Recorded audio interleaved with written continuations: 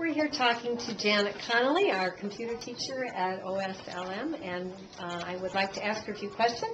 One of them is, obviously this is a computer room, and she gets excited, I know, about computer programs. Can you tell us a little bit about what you do with the various grades? I teach from K to 8th grade, and depending on the grade level I'm teaching as to what I teach.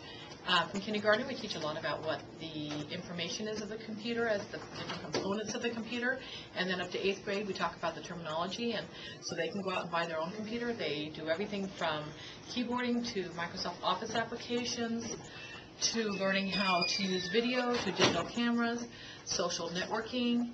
We go over the social cues on the computer, how to keep yourself safe in the internet, and basically, they also have, we're going paperless, so that our 6th to 8th grade use now a notebook, and the notebook is right here.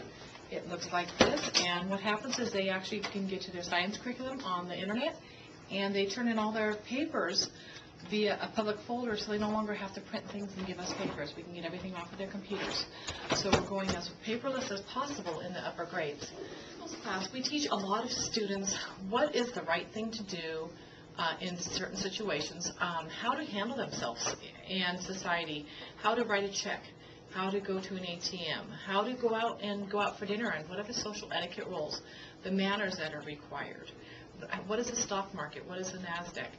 We go over a lot of different, how to address fear, false expectations appearing real, how do they go about handling that when they are about to do something that they're afraid of.